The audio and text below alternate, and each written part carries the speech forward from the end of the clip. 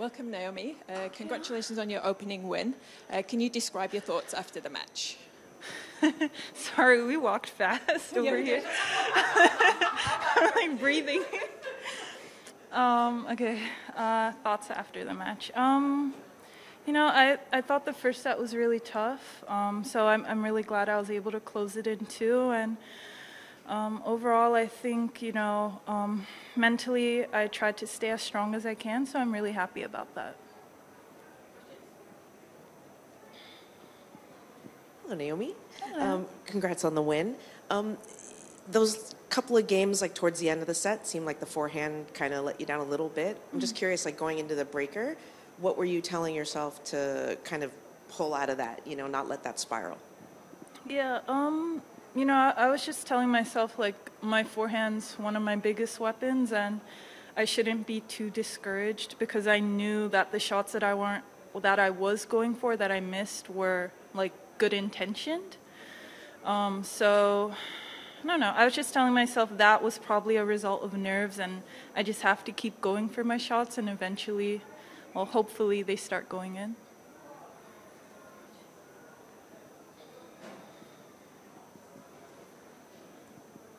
Hi, Naomi. I don't know if you've seen the film Challengers. Yes. Yeah. What do you think of it, and what did you think specifically the most plausible and implausible bits of it? I take all tennis movies in stride.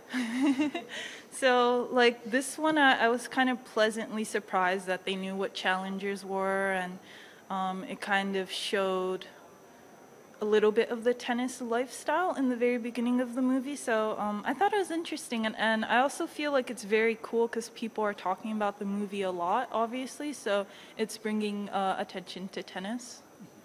Did you think the characters were quite plausible on an emotional level? Sorry? Did you think the characters were plausible on an emotional level? So the reactions to their setbacks that they had? Yes and no, because I don't know. I just feel like it's a movie, so I try not to think it's too realistic. But for me, I wasn't really watching it for the tennis, more the storyline I thought was pretty interesting. Yeah, as such a top player, someone who's won so many slams, I just wanted to ask you about Iga Swiatek and what you make of her right now and how tough a player she is to play. I haven't played her yet. Not for a while, I know, but, you know, when you did.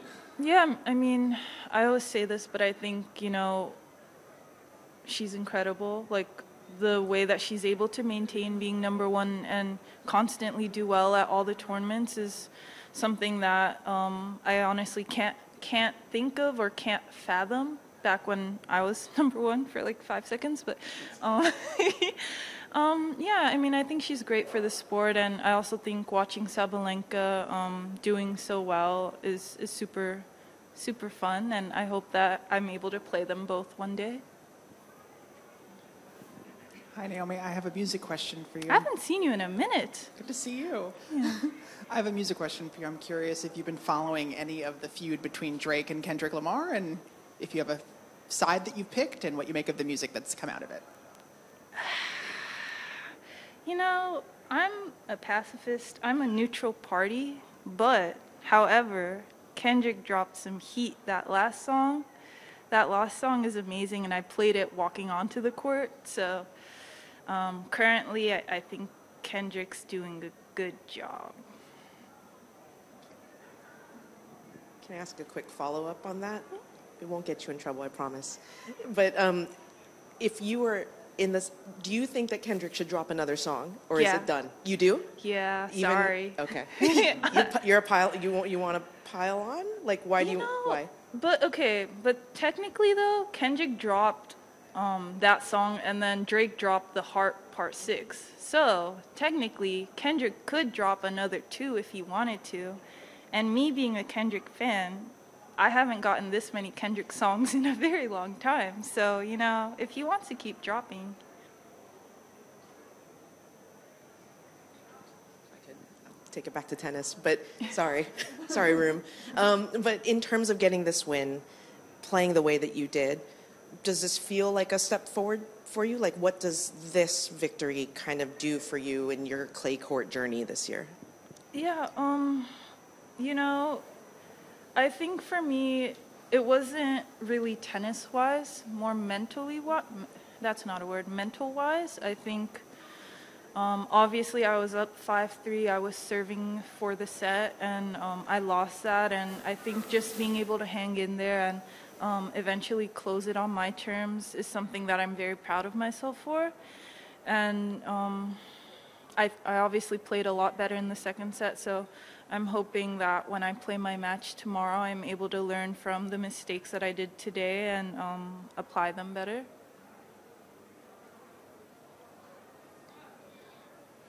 It's hot in here, no? I just wanted to ask you as well, today Andy Murray has kind of announced that he's going to launch his next comeback, and I think it might be his last I'm year. sorry, I'm so deaf. Can you hear me now? I hope so. I was asking about Andy Murray because he's announced today he's going to make his next comeback, and we think it'll be his last year on the tour. I just wondered if you could kind of summarise his impact on tennis over his career. Yeah, it's funny. I actually asked Wim where Murray was because I haven't seen him for a couple tournaments, so I didn't know that he was out. But I mean, for me, Murray's such a great guy, such a tough competitor, and I think it's really amazing, you know, the fact that he loves tennis so much and he keeps coming back, and he's had all these injuries, and he's kind of unrelentless in a way, or relentless, yeah, sorry. And just his ability to keep playing matches at a high level. And for me, when I think about him and when I think about the legacy that he leaves on tennis, obviously he's done a lot for, can I say UK tennis, or should I say British? British. Yeah, British tennis. And I think as a kid watching him on TV playing these amazing battles, it's just, he's affected every tennis kid worldwide. So Do you think he's an ally as well for women's tennis as well? He's been outspoken about that.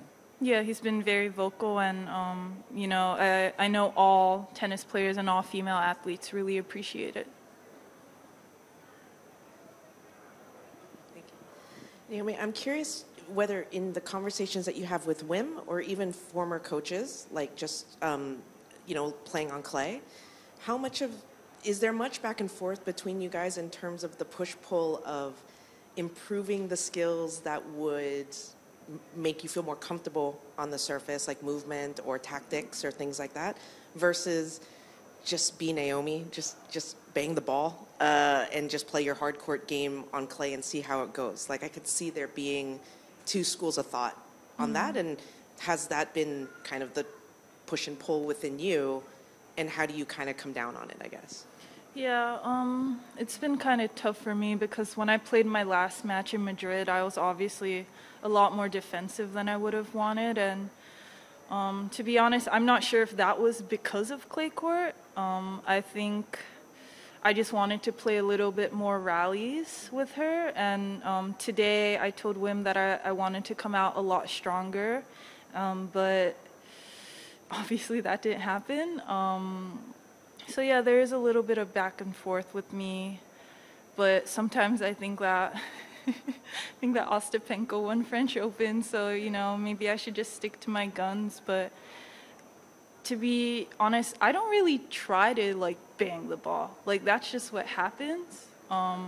And I think for me, I just want to put more spin on it while rotating it a lot more. And I think when I'm finally able to achieve that, it'll obviously be quite heavy, so I hope that'll be my clay court tennis.